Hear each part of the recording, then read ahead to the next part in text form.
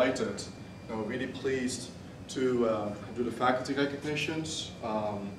As Dave has mentioned, we're very proud that Ted Baker won an Outstanding Technical Achievement and Leadership Award from IEEE, which is a worldwide organization of engineers. And there are very few awards like this being given out. So I know you're going to be busy at NSF for the next 2 years, so you're not really retiring.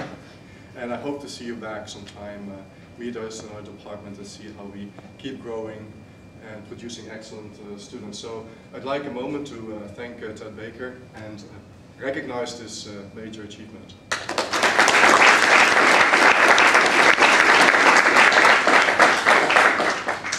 So going from someone who's about to retire to one of our junior faculty members, Fai Fai.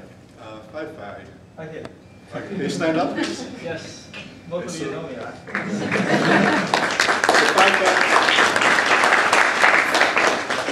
Fai Fai won the NSF Career Award. NSF is, as you may know, an organization that provides us sometimes, if we hope, with funds for the foreseeable future, for faculty as well as students. And to get a career award is a very good start in your first year as an assistant professor. And we have gotten 3 of these in the last 5 years. So this is very good for our department. Also across the university, this is one of the biggest accomplishments. So thank you. Piyush won the Development Scholar Award. This is to recognize faculty who are accelerating their research at the university at the associate professor level. So they are good candidates to get, hopefully, promoted to a full professor in the future. Piyush, is Piyush here? Well, you know Piyush, next time I'll try and drag him over here so he can... He's out of town. He's out of town, okay. All right, thanks for mentioning that.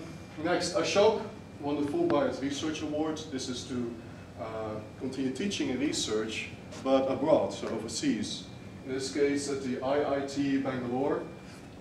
So it's basically an opportunity to branch out to other universities across the world and exercise teaching, research, and who knows, maybe bring some of the students from IIT Bangalore over here for our PhD program. So that's a great achievement. He's not available at this moment, I believe.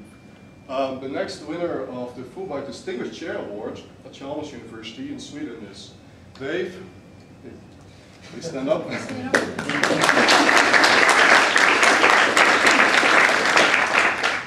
So even though it may feel a bit more relaxing not to be the department chair for Foreseeable Future, they want you to teach and research over there.